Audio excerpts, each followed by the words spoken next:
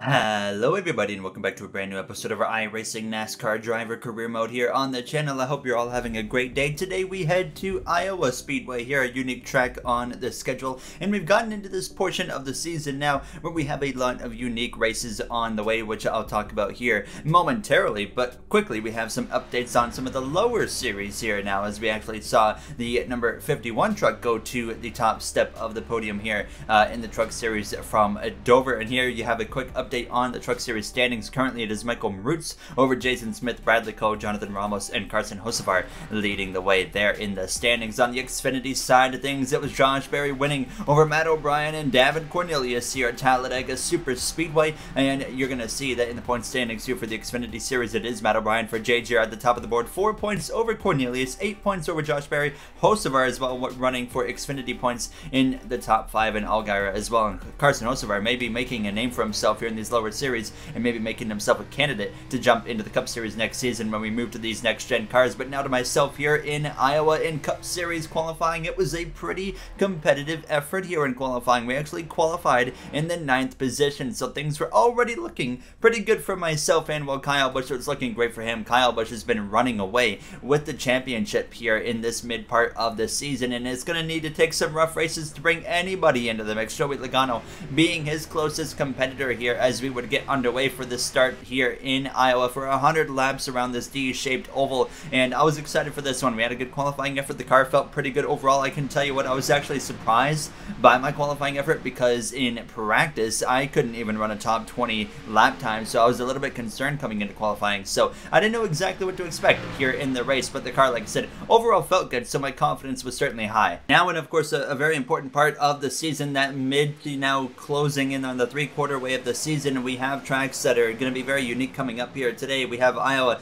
but in the next episode is probably the biggest curveball racetrack on the schedule, and that is iRacing Super Speedway. That is going to be insanity. No doubt in my mind we're going to see multiple crashes there, and potentially some really large crashes, so it's all about just avoiding chaos at iRacing Super Speedway. And Joey Logano, that's going to be his best opportunity to, of course, get back in this championship mix with Kyle Busch. But then as well, we have Hockenheim. So we're going to our second, or what, third actually, international race, I think it will be at this point on the season. And that's going to be a fun one as well. It's the second or third, I can't remember exactly which one. But either way, it's an international race. As you know, the Cup Series here this season in this career mode are going to 4 international racetracks this season. And Hockenheim, one of my favorites in the world, is where we head to after iRacing Super Speedway. And then we still have Talladega coming up, and we got a couple more international races with Imola as well as Brazil. So there's a lot of tracks that are really going to throw some curveballs at the grid here throughout the remainder of this season, and that's really going to make things spicy. That's why, you know, it looks like Kyle Busch might be running away right now with the championship, but there's a lot of curveball races that could take him out of the championship very easily here. As you can see myself working my way through traffic here on lap 10, and I found that running this lane right here, right up towards the outside, you could build up a ton of momentum, and if you could get to the outside of somebody on the exit of turn 2, they really would back out of the throttle and just kind of let you have it. And I would go and pass at 98 here of Michael Cozy Jr. as well, and we were quickly moving our way through the field now, actually into a top 5 position here up the inside of that number 11 Jordan branded Denny Hamlin car. Next up was Ryan Blaney that we were trying to run down, and actually we would continue though fighting with Hamlin here. So he got to my outside, and actually once he was on my outside, I was struggling to complete the pass, and you saw when I was down the outside, it's easy to complete a pass, but eventually we would be able to clear that number 11, and we would run down Ryan Blaney and do the same trick as I already talked about, get to their outside, and they really just kind of are forced to back out of it. So we move up into 3rd place already here in stage 1, but stage 1 was really short. It was only 18 laps, so we come through straight to this final lap of this first and opening stage, trying to run down Chase Elliott here, but Kyle Busch was leading the way down this back straightaway into turn 3 for the final time, and he's going to continue to increase his point lead by picking up those bonus points for winning a stage. Second on down, as you guys know, gets nothing, so Kyle Busch wins stage 1. Chase Elliott, myself, going to be 2nd and 3rd as you see the rest of the field coming through to cross the line. So, I mean, nonetheless, you know, starting P9, and we gained 6 spots, it was looking pretty good, but after only 18 laps, nobody came into the pits, so that brought us right back to the grid here for the start of stage 2 by the time we come through to lap 22. This stage relatively short as well, both stage 1 and 2 pretty short here, as we're not even going to the end of lap 40 for this second stage. So the third and final stage is going to be a very lengthy one, which will require a green flag pit stop and, of course, conserving some tires potentially as well, or at least not even having to conserve, but just being smart with our tires here. That's really going to be the big thing today, especially as the sun goes down here from Iowa. As you can see now, the sun is starting to set. The track conditions, the temperatures change a little bit, but really wasn't affecting the handling of the car. The car felt pretty much the same the whole way through. As you see Joey Logano paying attention to him because he needs to get on the move. He knows Kyle Busch once again gaining more points over Logano, who's second in the points. Logano needs to get a move on with it here, or someone else needs to step up to the plate. We've seen trends this season. I've talked about, I think, just about every episode here as you see the battles through the midfield on towards the back of the field, but we've had this trend where we have one driver kind of take over for a portion of the schedule here. Early on in the season, we saw Brandon Jones lighting it up, and then we had Joey Logano light it up. Then we had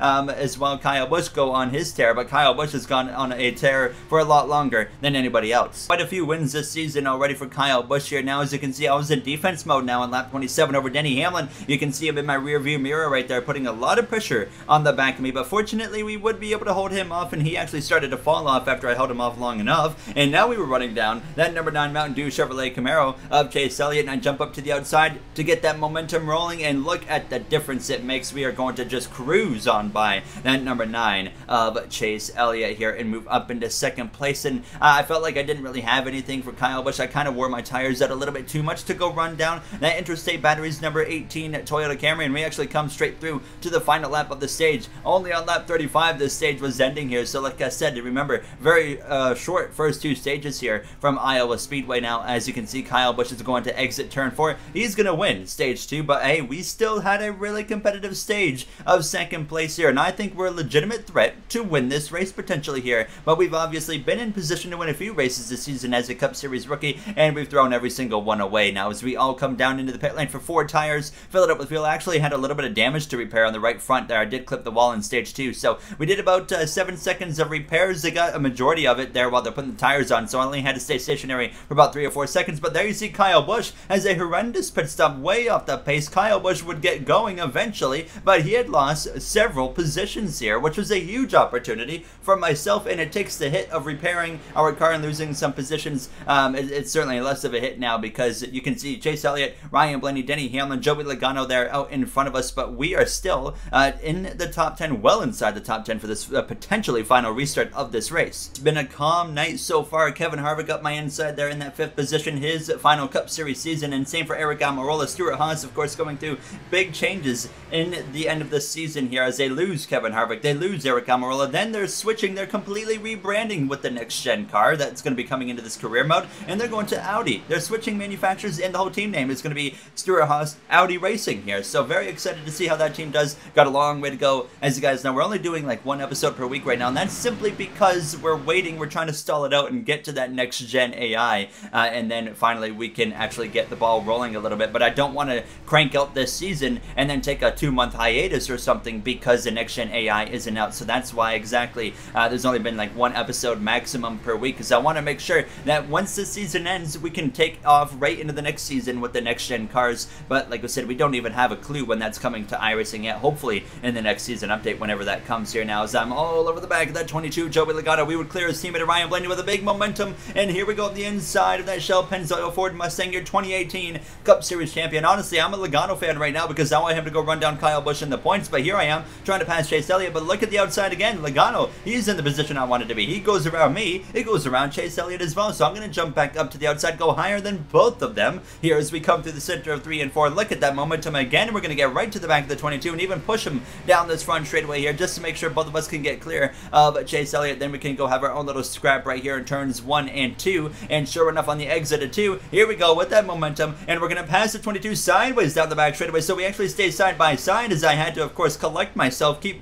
calm, cool, and collected. Bubba Wallace into the mix there behind us here, having a good run tonight in Iowa as well, but we're going to at least get clear of Logano on the exit of turn 4 and take the lead here with still 56 laps to go. Kyle Busch, he was on the move behind us as well. We were taking off. We would drive away from second place on back, but Kyle Busch, we were, of course, wondering what's going on with Kyle Busch because I felt like that was the car that was capable of beating me here in this 3rd and final stage, but obviously we have quite an advantage. But I can tell you, like I said, the 2-time Cup Series champion, Kyle Busch, on the move. Here he is going 3 wide through the middle. Shieldhouse on the inside, Harvick on the outside. Now Larson, Bubba Wallace as well. He was already working his way towards the top 5. Kyle Busch was on a move here in Iowa, and then he would work on his teammates of Christopher Bell, Denny Hamlin, as well as actually we were also getting ready pretty quickly in this third and final stage to get prepared for some green flag pit stops. The question at that point was, though, is where will Kyle Busch be when we cycle out, and same for Joey Logano. They're racing each other, like we said, for this championship lead, so that's something to keep in mind. But we come through to lap 68, a little bit over 30 laps to go in this race, and right now, here we are leading the way by 6 seconds. We had a 6-second lead over Joey Logano. I had driven away. We have never had a car like this. I mean, we didn't think we had a car capable of doing this based off of stage 1, based off stage 2, qualifying, practice, etc. And we would even run down lap traffic, start working on passing Ryan Newman. I think last time I raced around Ryan Newman, that was at Phoenix when he was a lap down, and next thing you know, I was head on into the outside while crashing on the final lap. Green flag pit stops, though, would get underway. Logano would pit before me. I actually stayed out quite late compared to a bunch of lead lap drivers. Daniel Suarez, my teammate, would get up to second, but he was now in the pit lane as well. So I'm going to pit right here with 25 laps to go here. We got Stenhouse Alfredo there, or sorry, Gilliland. Alfredo's no longer on the grid, but there in front of us coming into the pits. I nearly ran into the back of the 47. That would have been pretty embarrassing and race ending likely there, but we come in for 4 tires, fill it up with fuel as well. No adjustments necessary, and we would still exit the pit lane and cycle through as the leader of this race with 24 laps remaining here in Iowa, in position to get our first win of our Cup Series career in our rookie season. We've had a few rookie winners already, of Sheldon Creed as well as Austin Cindric. We're trying to be the 3rd rookie winner of the season, which I don't know if we've ever seen that in NASCAR history. Correct me if I'm wrong. Kyle Busch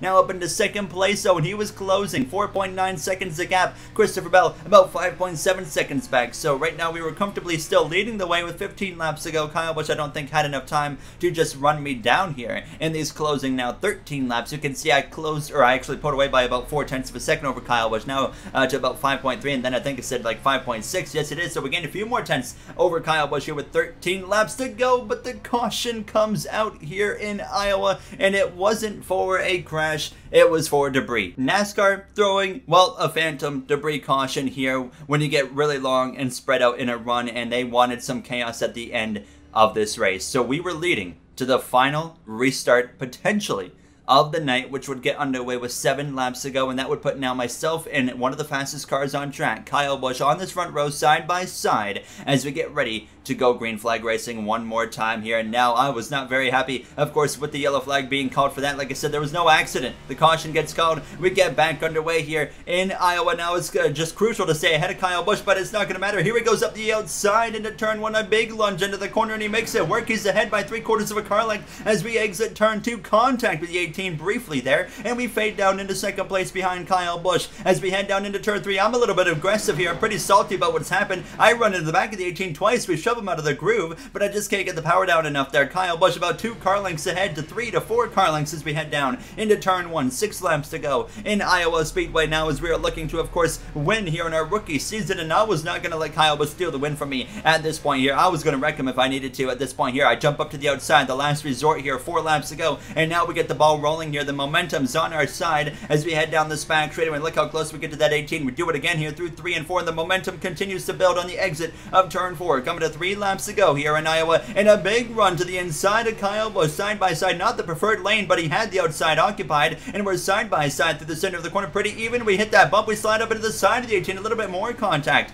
with Kyle Busch. He stays clear again. Come to the final 2 laps of this race. 2 to go, down into turn 1. I wait this time. I see the opportunity. We get to the outside here. We're going to have momentum on our side here as we come through the center, and now exit of turn 2 side by side with Kyle Busch here, and nearly clear down into turn 3. He stays up the inside. He's got a nose there, and now he's actually ahead coming to this final lap. It's crucial to be to the outside of that 18, and yes, we are. He stalls out on the exit of the corner into the line. It's the white flag here in Iowa Speedway, and we lead the way by about 3/4 of a car length as we head down into turn 1 on this final lap. I am not losing this race, I said, and we're going to prove that here as we exit turn 2 with the momentum on our side. We clear Kyle Busch. 1 more set of corners to go, and we take the defensive line through 3 and 4. Didn't want to take any risks, and we're going to exit turn 4 for the first time in our Cup Series career, and we're going to be now a NASCAR Cup Series winner. What a journey it has been here, from a big crash in Spa in Formula 3, and then we moved, of course, to America here in the United States to try and make a career in NASCAR after suffering a big injury, and it has worked out in the Truck Series, coming up short of championships, of course, in trucks and Xfinity, but winning races, giving ourselves an opportunity to have a debut with Trackhouse Racing alongside Daniel Suarez, and we bring Trackhouse Racing their first ever